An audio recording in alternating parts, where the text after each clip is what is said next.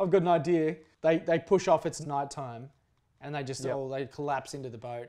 They wake up in the morning and they're beached on another island, and they get up and they're like, they're looking around trying to make what's going on.